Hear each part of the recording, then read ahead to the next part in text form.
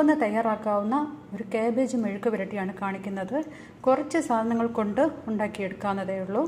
ഇത് ഒരു 1/2 ടീസ്പൂൺ ജീരകം, 3/4 ടീസ്പൂൺ കായപ്പൊടി, 1 ടീസ്പൂൺ മഞ്ഞൾപ്പൊടി, കുറച്ച് കറിവേപ്പില, പിന്നെ ഈ തൊണ്ടമുളക്. ഈ തൊണ്ടമുളക് എന്ന് പറഞ്ഞാൽ ഇതൊക്കെ അറിയാമോ എന്നറിയത്തില്ല.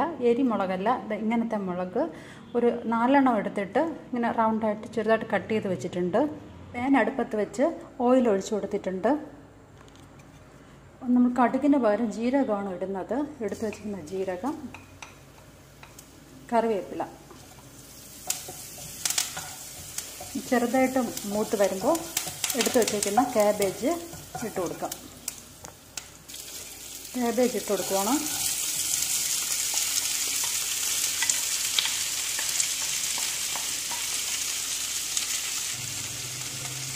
ലോ ഫ്ലെയിമിൽ വേണം ഇളക്കാനായിട്ട്.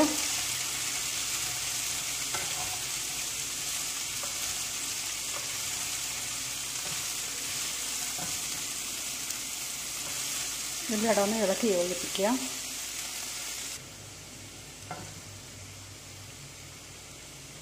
നേരത്തെ എടുത്തു വെച്ചിരിക്കുന്ന പച്ചമുളകും ആവശ്യത്തിന് ഉപ്പും ഇട്ട്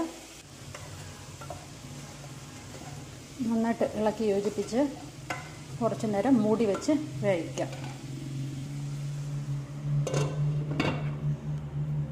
അപ്പോൾ കുറച്ച് നേരം ഇരുന്ന് വെന്തോട്ടെ.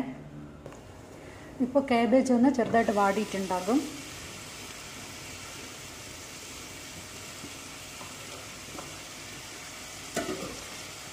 ഇതിലേക്ക് മഞ്ഞൾപ്പൊടിയും കായപ്പൊടിയും ഇട്ട് കൊടുക്കാം.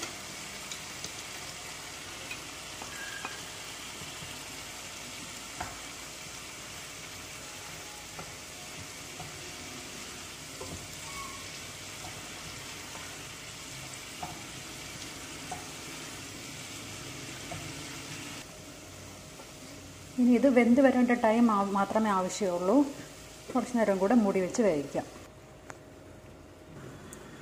നമുക്ക് നോക്കാം.